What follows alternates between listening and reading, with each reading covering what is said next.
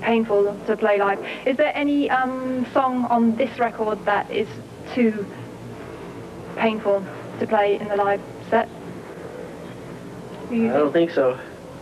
I think too painful. Too painful. It's too painful to play Porno Creep. That one hurts. That hurts a lot. It's too painful. Can't take it. So we don't ever play that one. Can we talk about the song KUNT? What was the point of that? Yeah, that's the one. What was the point of that song? Because some people have said it's anti-female. No. We wanted to make a song that there's no way it could be edited for radio, and it ended up being accidental. That it seems like it's anti-female, but it's not purposely. It would have been all bleep words, the whole song. That would have been good. Well, another band who probably isn't going to get played on the radio too much is Cradle of Filth, and there's been a lot of interest in Cradle of Filth over the last few months with the release of their new album, and they don't have a video right now, so Headbangers Ball, we invited them down into the studio to play live, and this is quite a stunning performance. I think when you see this you might quite like this. It's very, very dark, very brooding, like a dancer and candles and all that kind of thing. I want to see it. Let's see it. So let's check it out. This is Cradle of Filth, Come on. live at Headbangers Ball, and this is Malice Through the Looking Glass. You know. Hildy and David are still hanging out with me backstage at Rock City in Nottingham. And guys, over the last, I guess, 2 years of kind of relentless touring, I'm sure that the friendships within the band have been put under strain. There's a lot of pressure when you're on tour and you're together the whole time. So how are those friendships and relationships surviving in '97? Are you still the best of friends? We got boxing gloves, and every day we like box each other. We get in the ring and we bet money on it. I won like $1,000 today. I beat up John. Look at that. I won that on Like a month ago, me and Head were boxing in the States, and I got a little carried away and I hit him with a chair. I broke his knee right here. See right here?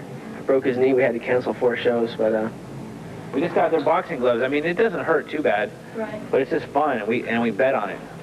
So we get in the ring and we just like box each other whenever, you know. once in a while somebody gets stabbed pretty bad, or beaten in the head with a chair or something like that, but it usually doesn't get too out of hand. But you must have learnt by now how to deal with each other on tour and know to give everybody their space and all that kind of thing, for sure. Boxing. Boxing's the answer. Well, maybe some other bands can check out that. Yeah. Doesn't hurt. You want to box? Yeah, later we could have a go. I mean, You know, nothing below the belt though. nothing below the belt. Okay. Well, you didn't see that. So anyway, a lot of the fans are relating very, very much to the lyrics on the album. Obviously, Jonathan writes those. I just wondered, what's the kind of input you have to the lyrics? Do you read them? Do you try and understand them? Or how is it for you? We go over all the songs together as a group. I mean, Jonathan writes his own lyrics. We don't like tell him any way we want him to write. Whatever he feels he goes for, but when the songs are done, we all go over them, and everybody's got their... Everybody's got to be happy. It fits with everybody. Is there anything that you guys might like to get out? You know, you have a chance to say something that really matters to you, or do you just leave that to Jonathan? Lyric-wise? Yeah. No, I mean, I'll give him some ideas sometimes, but they're his lyrics. It's too personal. Yeah. It's too personal to even be critical with it, you know? So, he does what he wants on the lyrics. Well, you know, we're more involved on the melody than the lyrics. You know, so Okay. there you have it. So you've all the guys in the band have said how great this European tour is going. Why do you think it is that Europe, it seems to be a lot more open to Korn than in the US? Do you have any theories on that? I don't know. It's good, though. It's better. Crowds here are nuts. Good crowds. The size venues we're playing here, it took us about, what, a year and a half touring in the States just to play these size venues. Yeah. Right. And we're coming here for like the first time on our own, playing the size venues that we played in the States, taking us a year and a half of touring. So something's up. People just got a clue. They got a clue better, you know, over here. Mhm. Kids just caught on a lot quicker. Yeah. Well, we have good taste here in Europe. I guess you guys do. You do. Yeah. All right, well, we're going to check out some more Korn live coming at you from Rock City in Nottingham. And please stay tuned to the end of the show, because a little bit later on we are going to be telling you how you can win a Korn goodie bag that features the album, the home video, a tour shirt, and one of Jonathan's tracksuits. So it's quite a good prize there, and we'll have a little...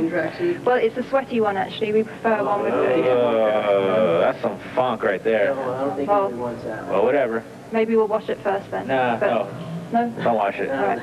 Well, anyway, sweaty tracksuit. You can win it right after the break. Here's Korn live, taking us there.